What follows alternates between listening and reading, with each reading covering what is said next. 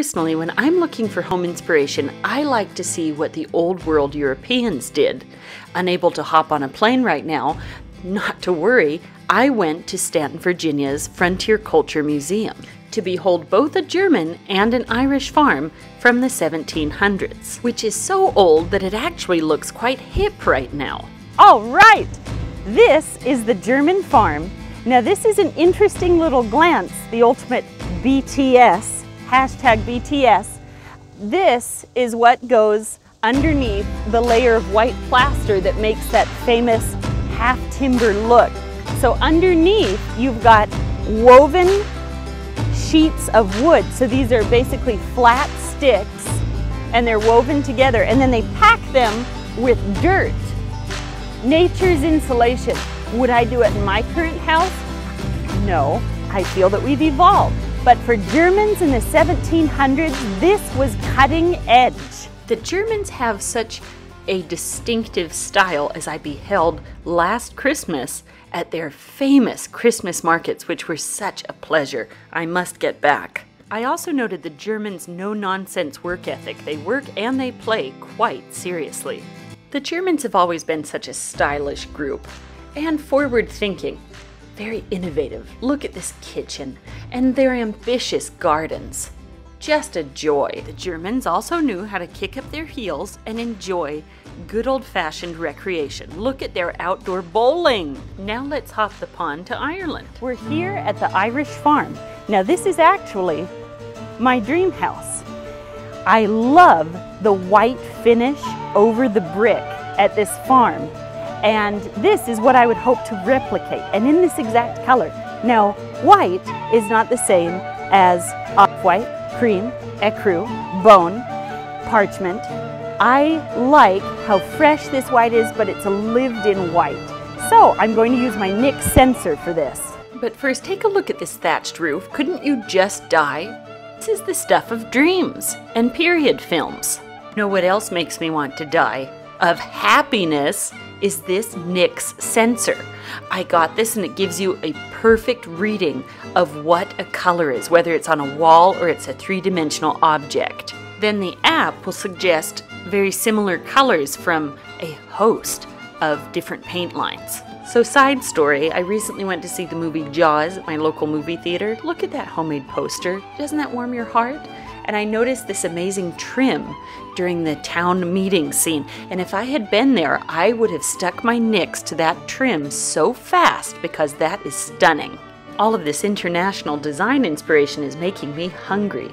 But this time, let's go a little farther south to Guatemala for our meal plan. When I last visited Guatemala, I was surprised to see that they don't actually use flour tortillas with their black beans. It's all corn tortillas there. And of course, their beans never came out of a can. No matter what the type of cuisine, it all comes down to using the very best, freshest ingredients possible. And so we march into our Guatemalan black beans with total confidence. We begin with 3 cups worth of uncooked black beans covered in water in a bowl.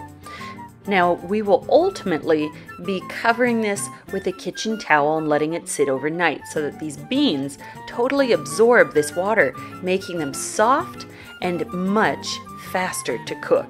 The next day, look, the beans have absorbed the water and they are ready. I fire up my stove, and once the water is boiling, I add in the soaked black beans. The beans are going to boil for about 50 minutes, so this is an ideal time to get out the cutting board and start chopping up those delicious vegetables that are going to make all the difference. So I'm beginning with chopping 1 large yellow onion. Now the joy of this recipe is that you don't have to be too precious about your chopping because it's all going in a blender anyway. So once I chop this onion, I'm setting it aside because I have bigger fish to fry with this cutting board. We're moving on to garlic. The easiest way to shell garlic is to take the broad side of a chef's knife and bang it against the garlic, crushing it, and this just loosens all of that tight film that you're trying to peel off. And then I snip that terse little edge off, and this garlic is going to be putty in my hands. Look how easily it slips out. This is so much more preferable to wrestling with garlic skin. Next, the garlic gets chopped, not too preciously as it's all ending up in a blender. Next, I'm going to finely chop some onion for pico de gallo, which is a natural and fulfilling accompaniment to my black beans. Pico de gallo is basically a tomato-based salsa with onion, fresh cilantro, and tomatoes. If you're high-tech, feel free to insert your food processor during this part.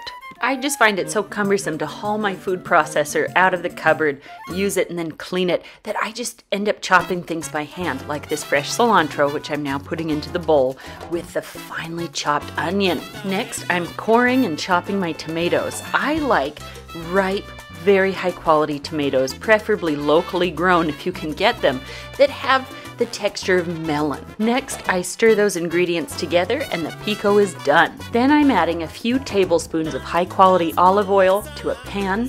Once it gets nice and hot, I'm adding my chopped onions. I'm going to shuffle them about. I'm using my bamboo spatula, which won't melt and it won't scrape my pan. I add the garlic when I'm about 2 minutes away from the onions being nice and golden. The aroma in my kitchen at this point, as you can imagine, is rich. To make sure I get every bit of flavor off the bottom of that pan, I'm deglazing with a white wine, which pulls all of that flavor and all of the nice fat content off of the pan so that I can put it into the dish. For the technically minded who want a firm time on when this will be done, I can't tell you that, but I can tell you that when you take the beans out and you blow on them, the skins will peel away like so. These beans cooked for about 50 minutes, and just by stirring them around, I can tell that they're done. Also, look at the skins, how they're peeling away. This is the time to put the sauteed onions and garlic into the pot with the beans, shuffle them around. And thankfully, these beans cooked with very little excess liquid, so I'm adding in my freshly cracked pepper and my caldo de pollo. I probably use a few tablespoons, but what's more important to focus on is doing it to your taste. Next, I'm pouring in maybe 2 cups of chicken stock so that when I pour these into the blender, they'll blend. Oh, and then a hit of fresh cilantro. They go into the blender and they get whirled around. Now, if your beans are not mixing, if they're too claggy, just add some more chicken stock. And you'll want to just blend the daylights out of these beans until you can no longer see little particles rolling around through the blender. Look at that beautiful, thick texture. Oh, you've never had black beans like this before. This recipe is also very budget friendly, as we're just on the cusp of a major recession here.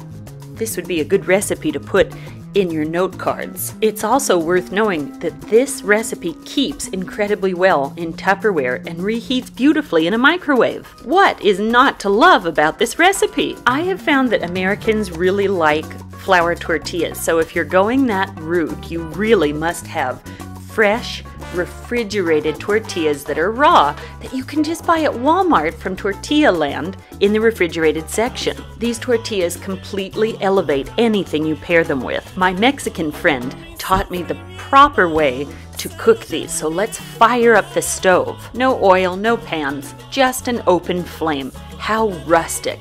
Just toss it on there and watch. You can see that it begins to form some bubbles and the edges start to curl, at which point I turn the heat down to low so that I can grab it, flip it over, and toss it onto its other side. I crank the flame to high again.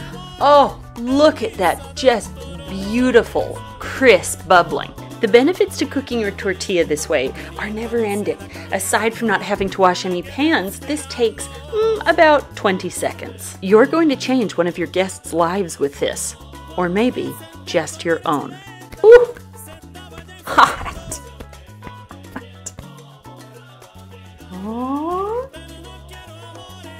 Oh my giddy aunt.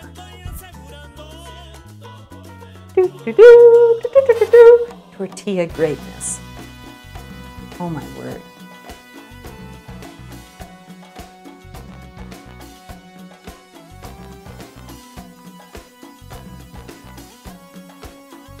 Unbelievable.